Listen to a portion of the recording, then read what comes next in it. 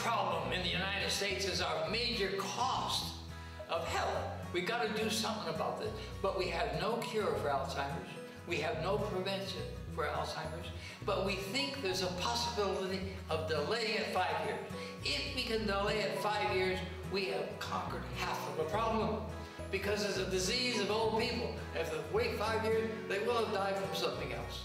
Okay? Now, what things do we know increases Alzheimer's disease risk?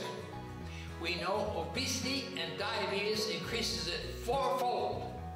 Those things we have to avoid.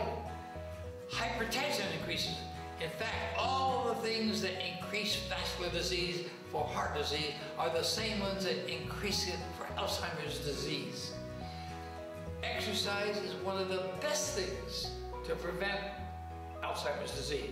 They have shown that people who exercise 4 times a day have only half the risk of getting Alzheimer's disease. Then another thing we've got to remember is that we need to keep our brains active. We need to keep our social life active. People who keep their mental activity going, their social life going, have a lot lower risk of Alzheimer's disease. These are the things we need to know to start implementing so we don't get so much Alzheimer's disease and we can delay it.